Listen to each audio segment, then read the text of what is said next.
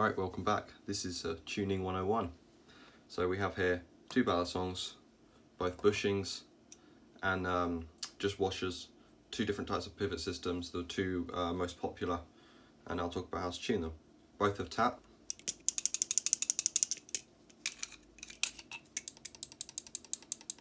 So we're going to be fixing that and I'll show you how.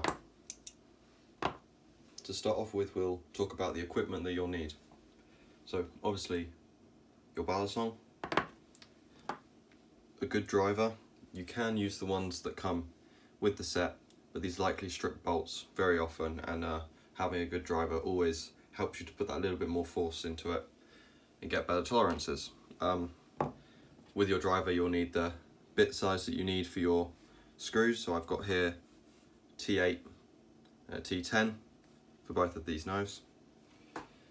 If you have a bushings balisong, I'll talk about the two different types. If you have a bushings balisong, you'll want your spare hardware. Some sort of sandpaper or even a nail file works fine. I usually use a nail file. It's fine, trust me.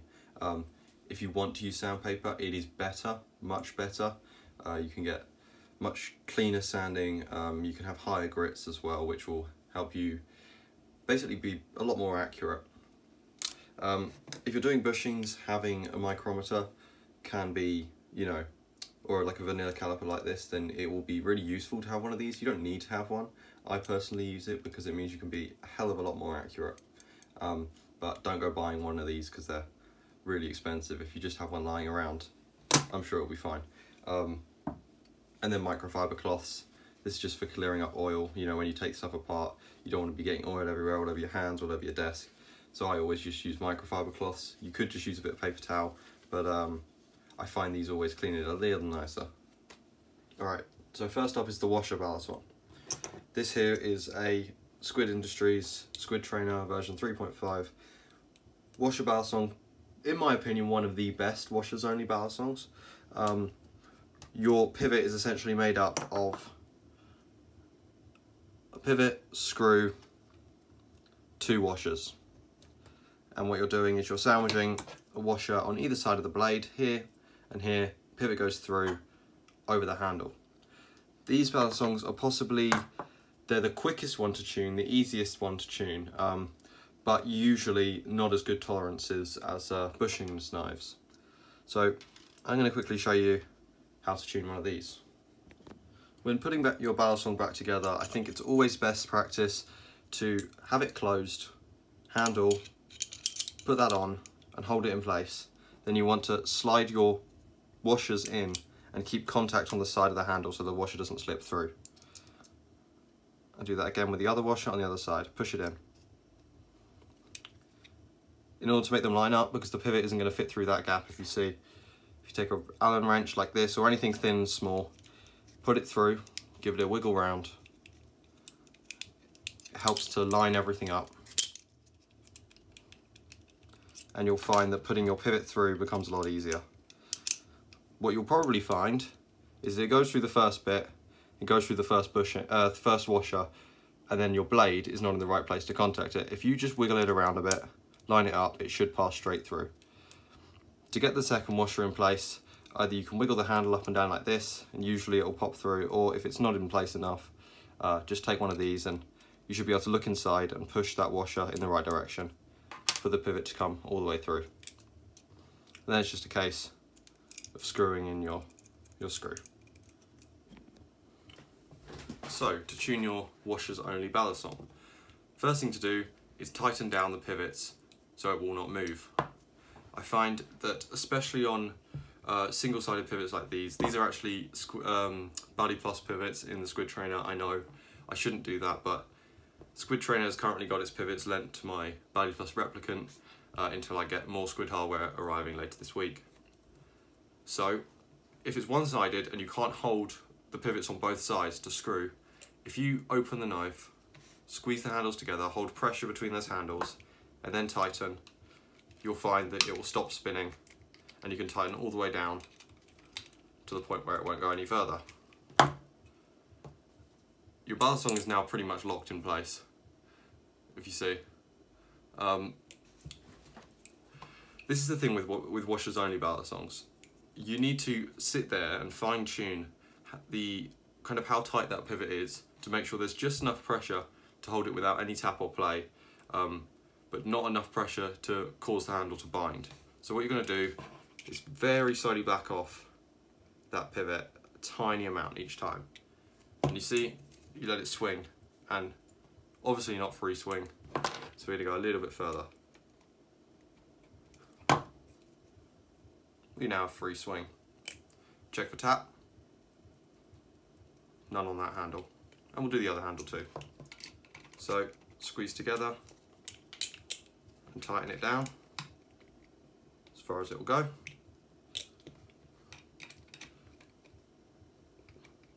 So this one's spinning slightly. Give me a second.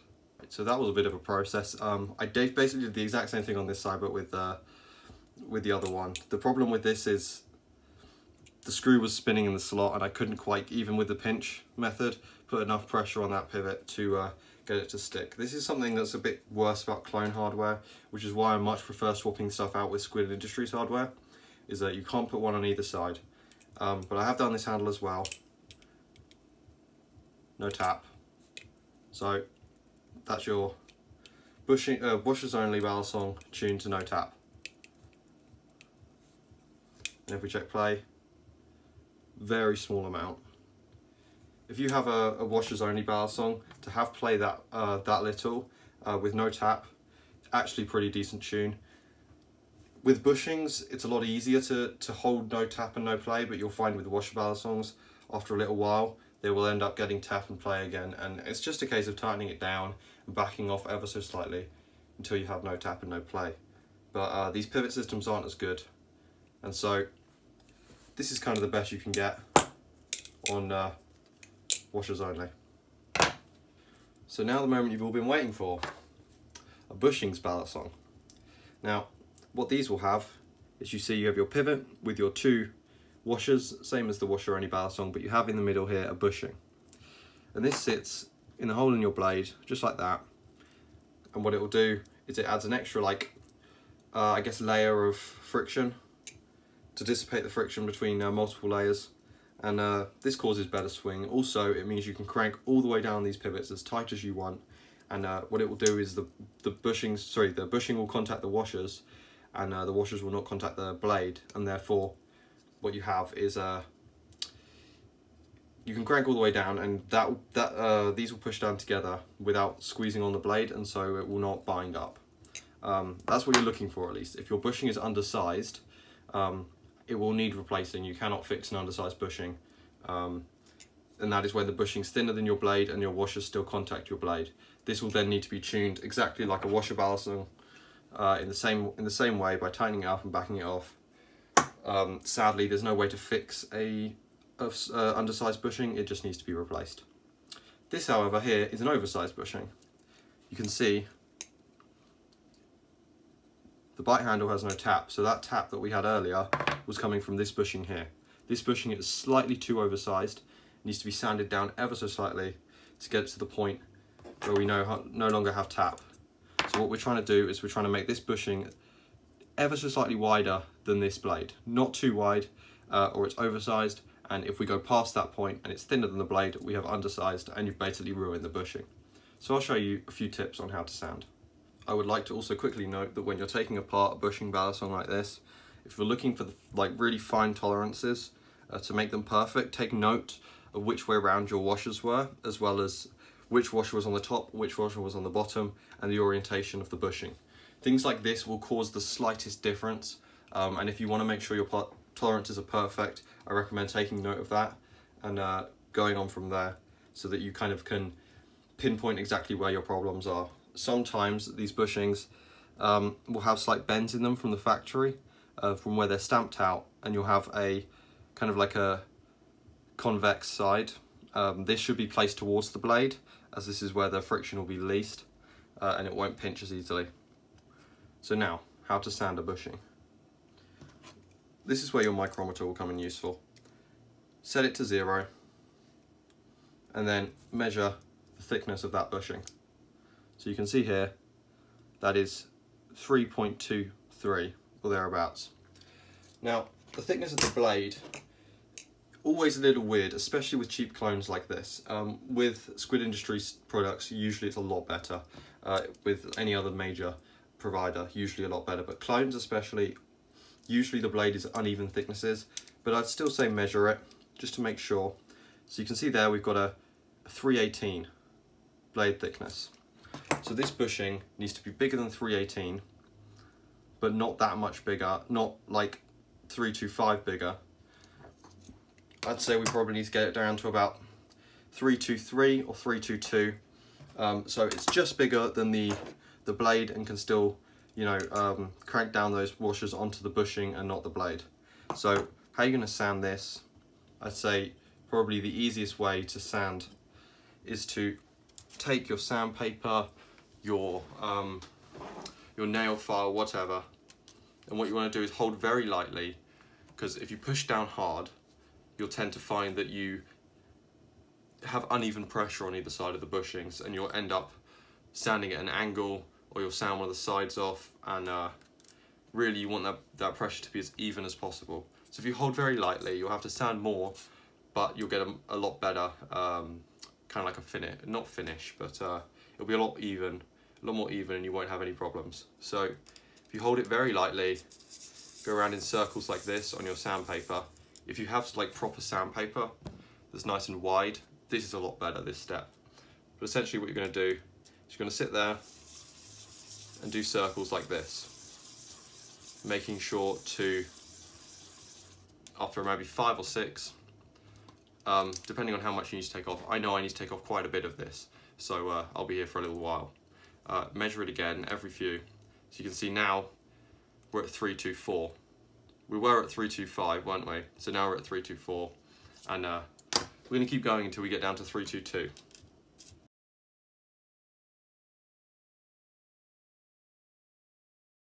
I'm going to do a tiny bit more.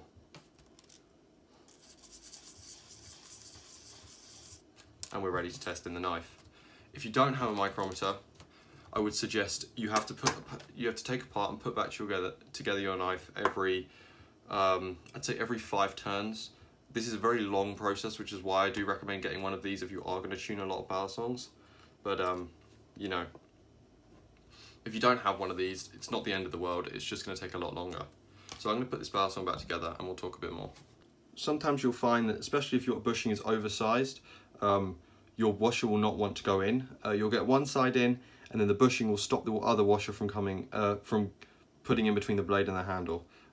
One tip for this would be to loosen your Zen pin maybe, and this will just allow the handles to bend a little more. But if you have channels, then sometimes it's even more difficult. I'd say if you get like a flathead screwdriver or something, put it in that gap and just widen it slightly as you get this in, help a lot more. Don't use too much force, especially if you have copper washers or bronze washers, I can't remember which one it is. You might bend the washers, so just make sure you're not putting in too much force. But same thing again, we're going to line up this handle with the pivot.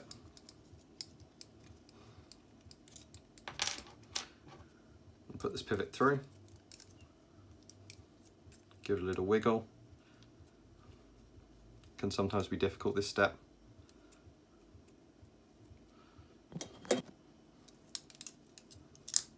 Alright, so that's pivot in. I'm going to tighten this up. Alright, I had to quickly tighten it up a little bit more, and I had to take it apart and sand it one more time actually, because it wasn't quite small enough. But as you can see, got no tap now. Still got free swing, both handles. So I'm going to lube this up and hopefully it will sound pretty good. Alright, so for lubing up a balisong, I think the best way to do it is open, and then just a little drop in the top of each side of the pivots. That'll be enough. I just use a some bike chain lube that I found in the shed, but I do definitely recommend using like a proper balisong lubricant. I know Carbon Honey is very, very good. Something like NRB Thick, that's pretty good, as well as even just KPL. KPL's pretty decent, and it'll all sound a lot better than my bike lube that I'm using. But to work that into the pivots, if you just give it a few spins if you open and close it a bit.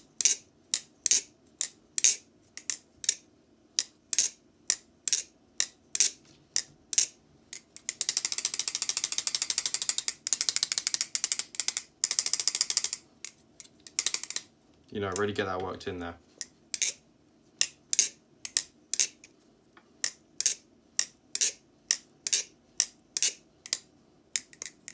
And there we go. There's your well-tuned bushings balisong. I appreciate bushings are a lot more hard to tune well. Here's play, by the way, just so I can show that a little bit, which isn't too bad for a sandwich balisong. But yeah, you have how to tune a bushings balisong and how to tune a washer's balisong. I don't have any bearings to show you how to do that one, but essentially it's just tying it up as much as you want because of how they work. They're very easy to tune. There you go. Now there's a few little things I want to add, especially with clones. Real products is a lot better, but clones come with very shitty hardware, and so you've got to be really careful when tightening things up, not to strip hardware. What I like to do is to actually replace with aftermarket hardware or a proper like Squid Industries hardware, because I know Squid sells their stuff. Now, if you're using a Bali Plus product, chances are it will take Squid hardware. I know the Bali Plus Kraken, this Bali Plus Replicant, they take Squid hardware. So if you want to buy like actual Squid hardware off of their website, you can even get titanium versions with nice colours. So I'm going to get some purple ones for this to look good. But yeah, if you do that, much better. You can crank down a lot more, get tolerances a lot tighter, and it looks better, and it's less likely to strip. So something I would definitely recommend, especially if you're buying a replicant like this, or really any Bali Plus product. They usually have really shit hardware. The one is a lot better. The one actually has pretty decent hardware. Same with Arm Shark. I'm not quite sure if you can actually replace any of their products. I know Arm Shark you cannot replace it with Squid Industries hardware, but especially the Bali Plus products, definitely worth it. Improves the sound, means you can crank it down more. It's a lot nicer. So yeah, thanks for watching. If you have any more questions, just leave them in the comments or contact me on Instagram or Discord. I'll be sure to answer you as quickly as possible. There you go.